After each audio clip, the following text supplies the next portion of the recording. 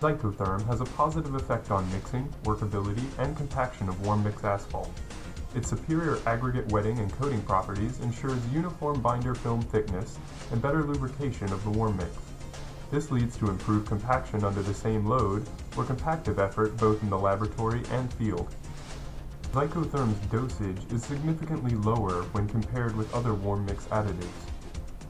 Proper mixing and stirring of ZycoTherm in asphalt binder is critical in order to realize these benefits. To begin testing with ZycoTherm, you will need a fresh sample of ZycoTherm, a sample of asphalt binder, a measuring flask or cylinder, a stirrer, a pipette, a mechanical stirring tool, a mixing rod, and a thermometer. Always begin testing programs with ZycoTherm from a fresh container. Older samples may have been exposed to moisture. To test the health of a sample, dilute 1 milliliter of ZycoTherm into 10 milliliters of potable or deionized water. Once mixed, the usable sample should remain clear or translucent.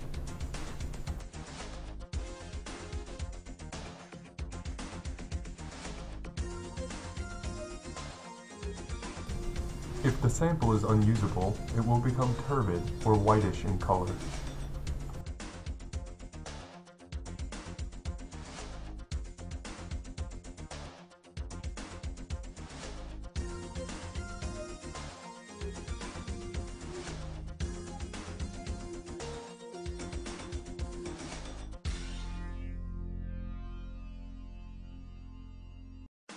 You should set the stirrer speed high enough to create a 20 to 30 millimeter deep vortex before mixing the ZycoTherm in the molten asphalt binder at 150 degrees Celsius or 302 degrees Fahrenheit. Add ZycoTherm to the center of the vortex at 10 drops per minute while maintaining the stirrer speed.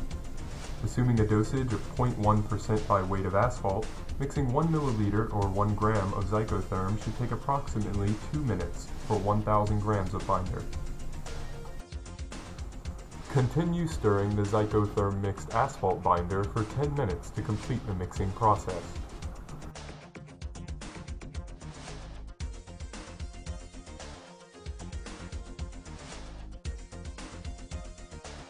Binder temperature will drop during mixing. Make sure to bring the sample back to the proper temperature before further testing.